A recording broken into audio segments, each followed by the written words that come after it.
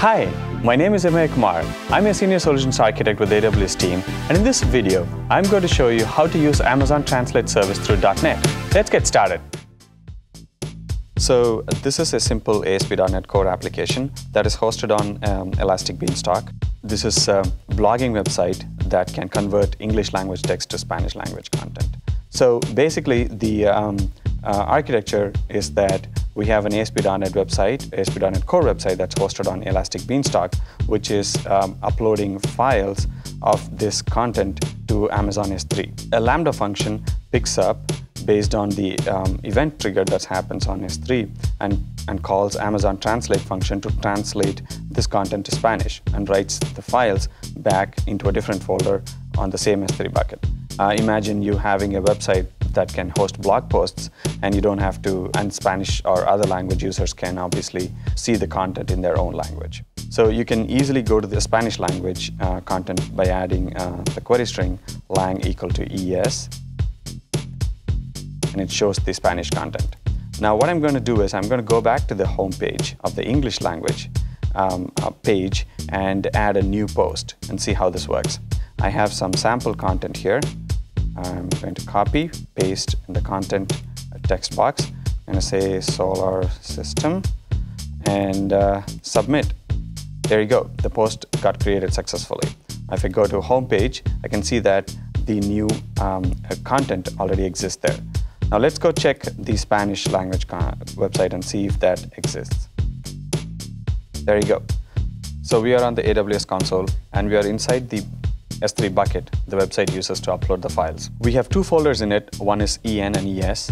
EN is for English, ES is for Spanish. Inside EN, you will see two files, text files. These files contain the actual blog post content itself. This is in English.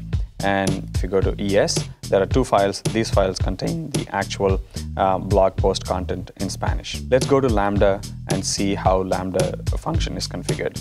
Translate batch is the Lambda function that we use here. You can see that S3 has been already configured to trigger the Lambda function. Let's see what the S3 event is configured to. The event type is object created, which basically means anytime any file is uploaded to a folder with prefix EN, the event will be triggered, and that event will cause the Lambda function to start execution. Let's go see the translate batch Lambda function. Here, we are going to see every property just as it is, as default for this demo purpose. We are going to focus on the IAM role that is associated for this function. Let's go to IAM homepage and click on roles, and let's search for Lambda exec, and this is the IAM role that was associated. We'll click on that, and it shows the policies. There are two policies associated with it. One is Amazon S3 full access and translate read only. Amazon S3 full access allows the Lambda function to read and write objects into S3 bucket, and translate read only allows the Lambda function to invoke the Amazon Translate service to perform translation from English to Spanish. All right, so we are in the Lambda project, and this project has two NuGet packages that I've added, the Amazon S3 library and the Amazon Translate library. These two packages are used for translating the content and also uploading files to S3. Let's go to function.cs and see what it has. There's just one function. There's one function handler here, which takes S3 event object as input and iLambda context object as another input. Here, we use Amazon S3 client class to invoke the get object async method by passing in the request object.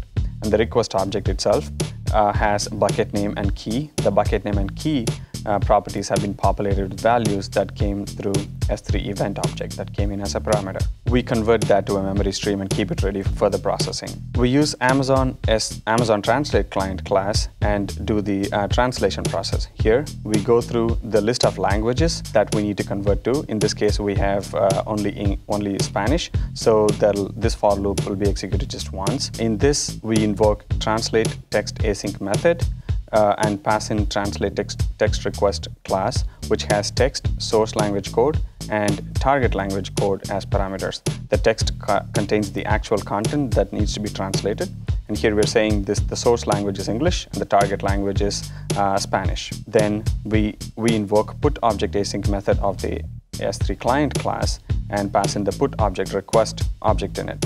So that object itself has content body, bucket name, and key as parameters.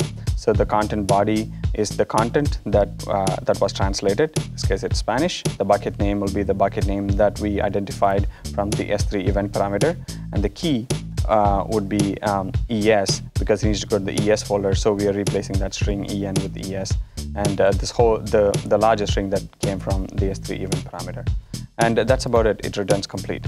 And you can easily deploy this Lambda function by going to Solution Explorer, right-click, and publish to AWS Lambda, and clicking on Next, just following through the wizard, and clicking on Upload. That's it. The project is on its way to deployment. In this video, we covered how to use Amazon Translate Service through .NET. Hope you found it useful. Thanks for watching.